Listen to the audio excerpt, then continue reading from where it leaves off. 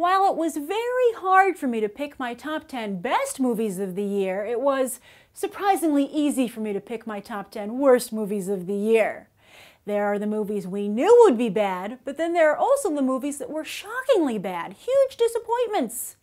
Yes, as the small screen steps up its game and movies shift towards cinematic universes and franchises, some studios made brutal missteps as they blindly tried to adapt. Now let's start with an easy one at number 10, Paul Blart Mall Cop 2. Now to be fair, it's not like Kevin James went and changed the formula for the sequel, at least not creatively, because he did change the release date, segueing from January to April, proving that Paul Blart can only thrive in a movie wasteland. And without all that box office cash to distract, this franchise was revealed to be the bumbling TV movie it truly is. Then number 9 is Hot Pursuit, epitomizing the worst stereotypes of female comedies. And to make matters worse, it came out the same year as Spy and Trainwreck, two incredibly progressive female comedies. Yes, Hot Pursuit and movies like it belong in Hollywood's rearview mirror, and makes Reese Witherspoon seem hopelessly out of date. As for Sofia Vergara, though, we understand she just wanted to get a movie on her resume. Next, talk about not getting it, is Vacation at number 8. As families become closer and spending time with your parents is becoming less and less taboo, this new Vacation played off of tired family dynamic stereotypes.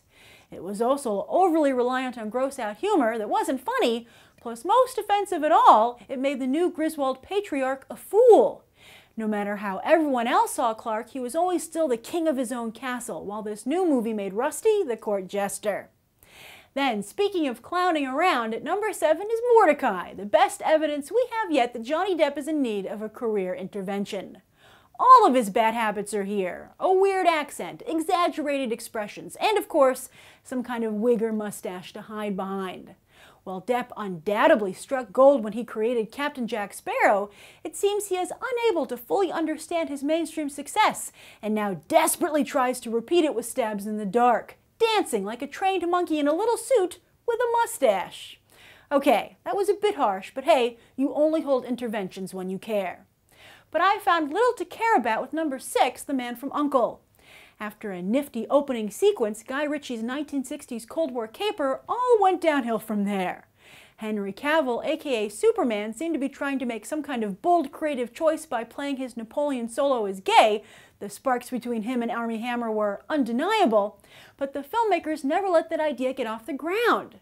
The result is a closeted action movie in every sense of the word. Then, I hate to do it, but number 5 is Victor Frankenstein. James McAvoy is on the cusp of leading man stardom, yet his leading turn here is sure to set him back a bit, despite his best efforts. This movie itself is an abomination, clearly a victim of mad studio executive tinkering. Plus, Daniel Radcliffe's offbeat career choices are getting a bit tiring and repetitive. I'm less sad, though, to list Crimson Peak at number 4, yet I do feel some sympathy for Guillermo del Toro, who seems to have no idea he made such a bad movie. Acting like a mad genius himself, Del Toro apparently got lost in his own production design, making a movie to fit his lavish sets rather than the other way around. If he's not careful, he's just going to become the Mexican Tim Burton, although I can think of worse fates. Another Hollywood heavyweight who needs to course correct fast is Hugh Jackman, whose Pan is number 3.